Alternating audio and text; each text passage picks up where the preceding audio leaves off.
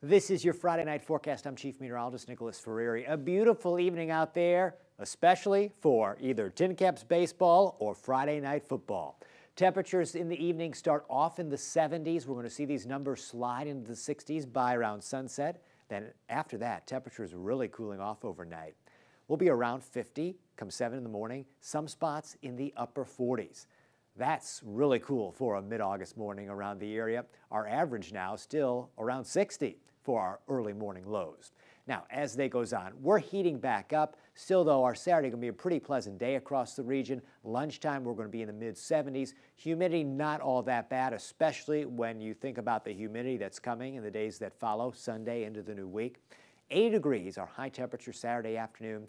Only a few clouds during the day and a few clouds at night. By early Sunday morning, we'll be down to the low 60s. Sunday, over the course of the day, we're already in the low 80s at lunchtime. High temperatures end up in the upper 80s. By the time we get to late afternoon and reach our high, they'll be somewhere around 88 degrees. It's also going to be feeling more like the 90s because of the elevated humidity that's in the air. And Monday, we hit 90. Tuesday, pretty close at 88. Wednesday, 89. Thursday, 89. Friday, 84.